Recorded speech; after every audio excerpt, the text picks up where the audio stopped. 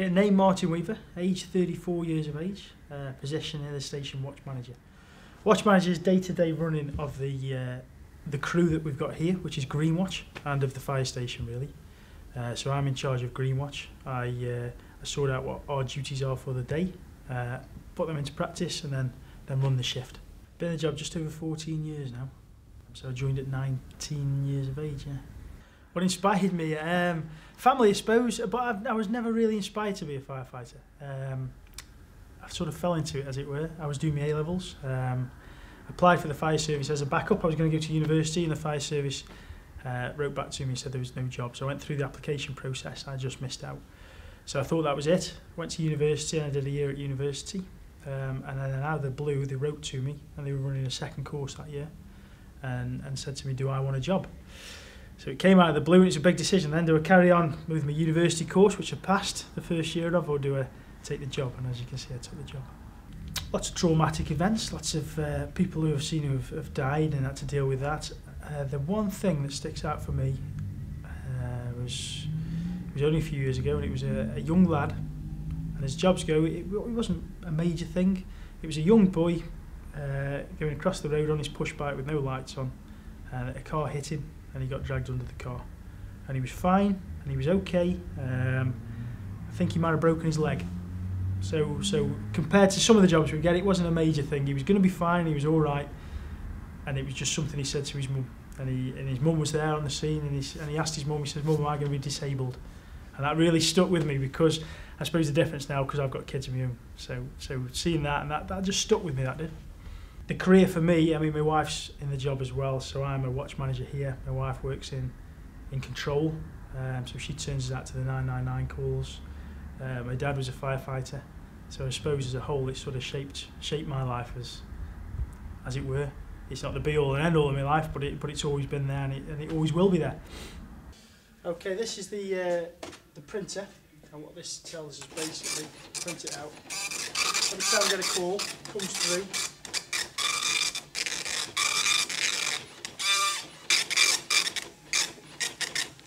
And that'll give us instant information. So that's where we get turned out from. The sirens will go off. The lights will all come on. It gives us an incident number, the address of where we're going to, and what it is. This one, for instance, was a lockout. Okay. What we'll do as a crew, we'll take that information, we'll read it, quick briefing to the crew about what it is, and then we'll go on the fire appliances from there. So if you want to come through, I'll show you now. My name's Alex Taylor. I'm 24 years old. I'm a firefighter.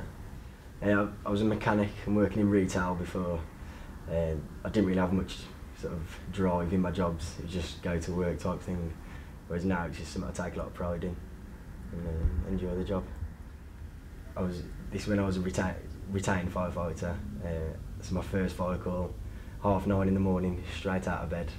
It was a factory fire over in the south of the county. It's my first job. I was straight at the deep end.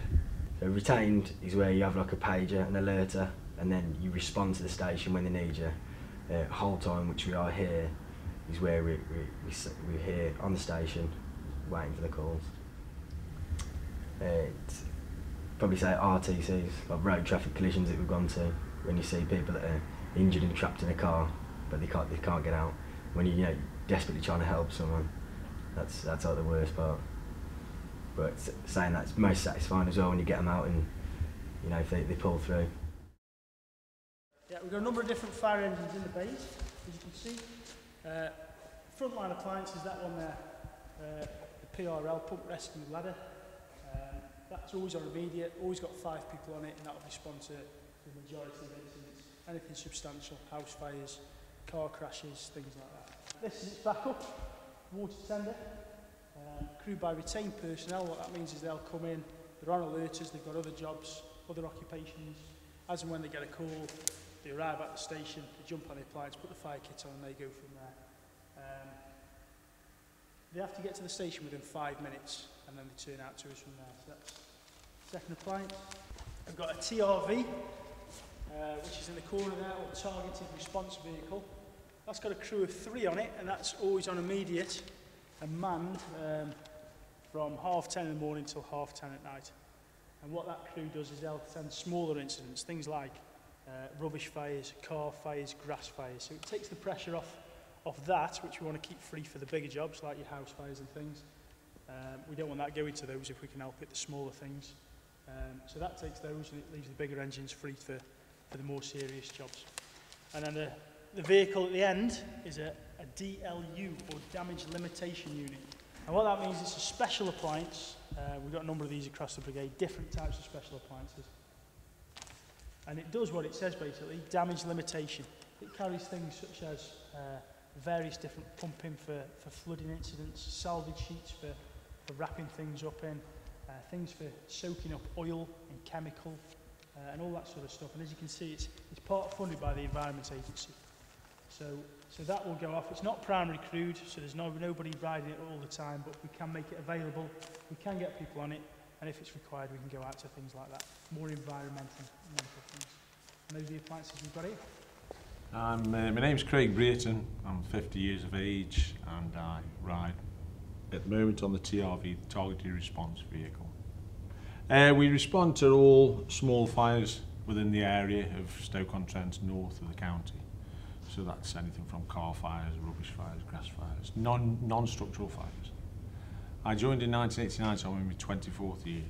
I'd done an apprenticeship. I was working on a factory, and I just saw the advert in the paper and went for it, and was very lucky to get in at the time. I think there was 2,500 applicants and there were 16 jobs, so I was quite lucky to get in. There's funny times and there's sad times, and there's lots of times. I was driving at the time at Longton, and we had a call to a property fire, and the boss radioed me to send a message that we'd got a hammock on fire. And I thought it was quite strange in a house fire that you have a hammock on fire, and I sent the message, and it turned out that it was a ham hock in the oven on fire, and I sent it as a hammock on fire, so there we go. So you have to be switched on and listen to what you're being told. Well, there's loads, I'm sure there is. You could have bad jobs, you could have all sorts really, you could have problems with your family, anything really. We deal with a lot of deprivation in Stoke-on-Trent, and there's a lot of things that go on within the public domain that the public don't know about as regards, there's a lot of people who are homeless and drug takers and things like that we have got part of now, that we deal with that. A lot of void premises, and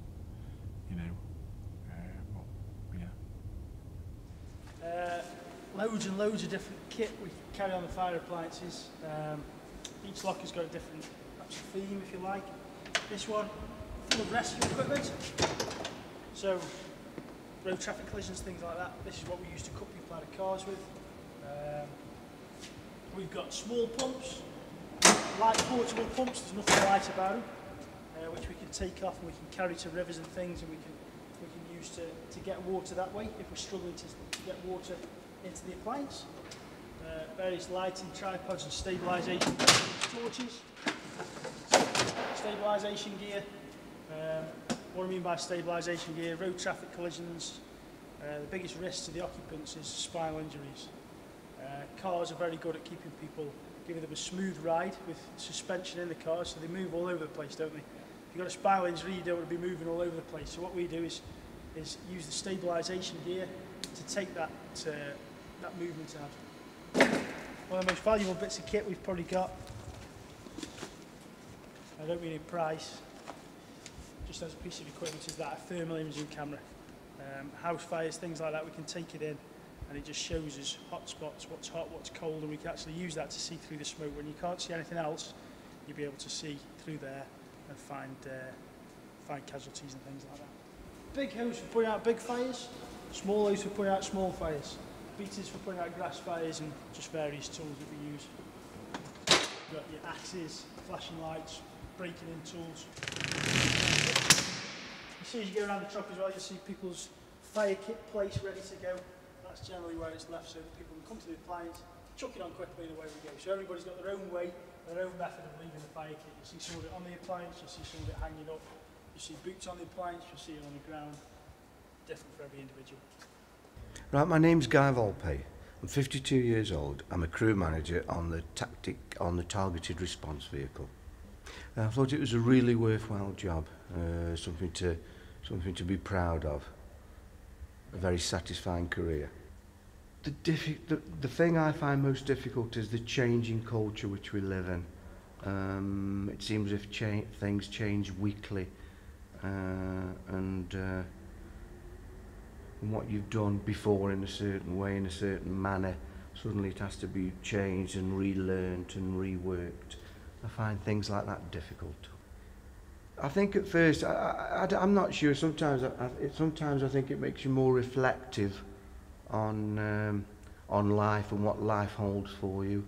And sometimes I think you become more blasé. And a young student actually was driving a car, and he lost control of the car at a bridge, and the car toppled over the road bridge and landed onto the M6 motorway on the outside lane on its side. So when we turned up there was a vehicle on its side on lane 3, which is the outside of the motorway, and it must have been his lucky day because no one ran into him, and he came out with very, very minor injuries. Incredible really, but it was unlucky for the student, but equally it was very lucky because he could have lost his life, and he didn't on that occasion. That's unusual, I would say, an unusual call. Okay, yeah, just this is the kit room. Everybody's got a couple of pegs each, and this is just where we put all our personal kit. When it's not on the fire appliances, when it's not drying, this is where it lives on a day-to-day basis. My name is Daniel Wheeler. I'm a old-time firefighter, and I'm 26 years old. My first shift was a night shift, and we had a person supported heights fire at Norton Heights, and she was deceased before we got there. It was quite an intense fire. That was my first night shift.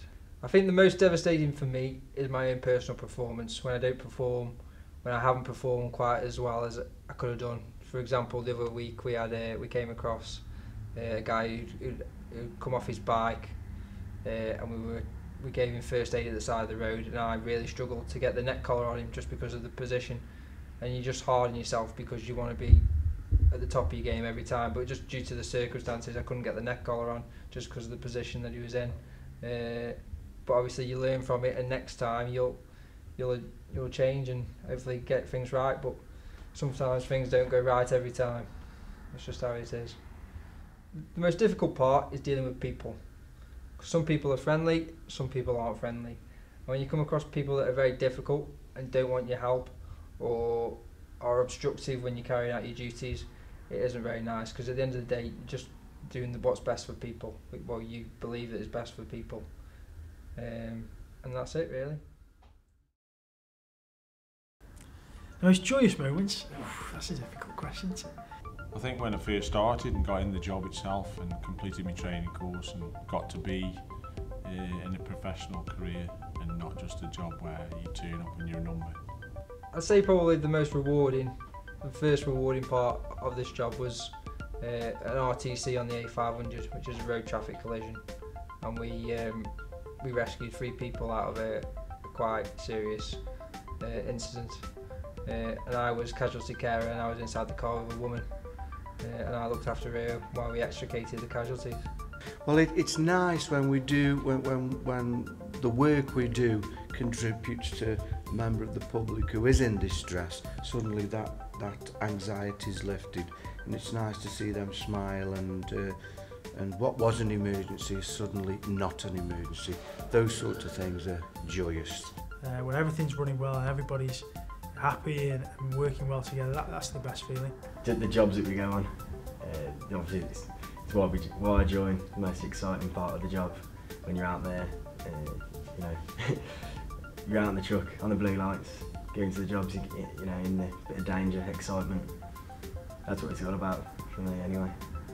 Inspiring firefighters, be prepared for a long career now. It'll be longer than what it used to be. Work hard, try hard.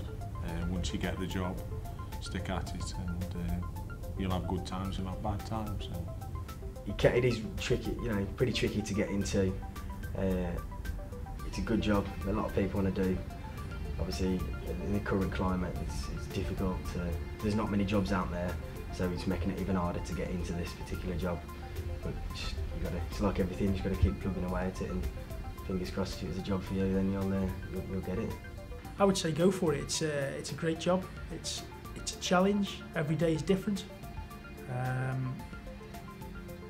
The best thing about the job is you come to work not knowing what you're going to do that day. You've got your brief running of the day, but that can change in an instant.